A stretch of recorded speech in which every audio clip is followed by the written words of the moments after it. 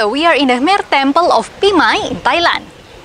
Did you know that it is similar to Angkor Wat, although at a smaller scale? Nowadays, it's located at the east of Thailand, but in the past, it was an important city of the Khmer Empire, ruled by Cambodian kings. It was founded with the name of Vimayapura, and since the conquest of Thai people, it is called Phimai. Ancient Vimayapura was protected by stone city walls with a rectangular shape. The temple is located at the center. Like many Khmer temples, also this one was enclosed by two concentric walls with a rectangular shape. In the middle of each side, there is a monumental gate called Gopura. To arrive at the main entrance, we have to cross a bridge of Nagas with two lion statues in the front. In Indian religions, Nagas are mythological snakes that guard Mount Meru, protecting the gods and Buddha from demons.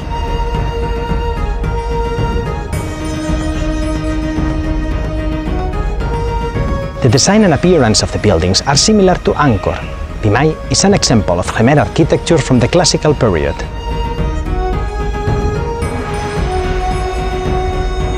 The sanctuary is surrounded by galleries with pillars. The construction materials were bricks, sandstone, and especially laterite, a red tropical clay that hardens like rock when exposed to the sun.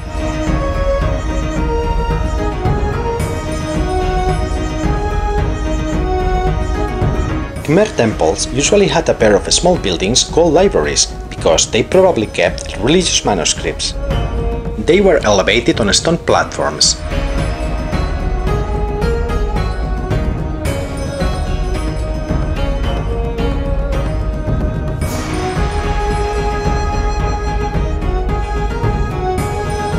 Most of the structures in Phimai were built in the 11th and 12th centuries. In that time, Khmer people were mainly Hindu. However, the temple is Buddhist.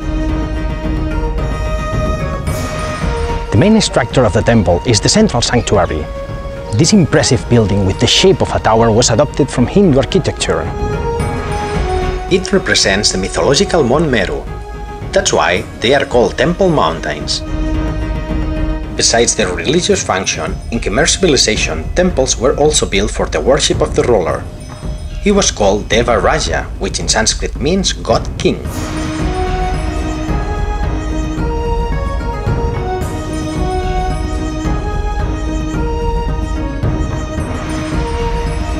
Khmer architects didn't know how to construct true arches with circular shape. Therefore, they covered the galleries with false arches or corbelled vaults. And they covered the gates and doors with lintels using a straight horizontal stone. The common technique to cover windows in Khmer temples is using small decorative stone columns.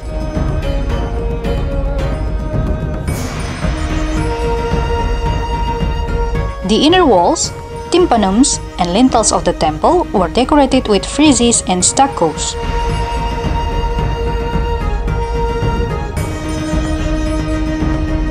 Reliefs depict scenes from Buddhist mythology, like the fierce monster Kala with a giant on his back, scenes of battles riding war chariots, or saints meditating.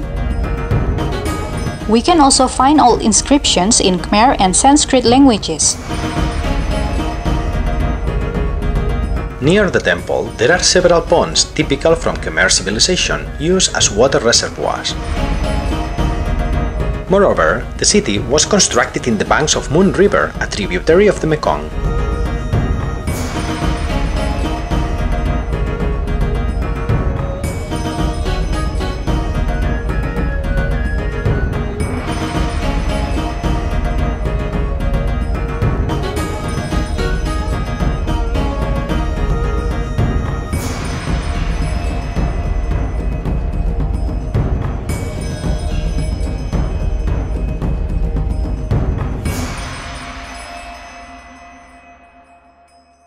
Thanks for watching and we hope you like it. See you soon in our next archaeological videos. From Phimai, Wendy for Arkeo channel.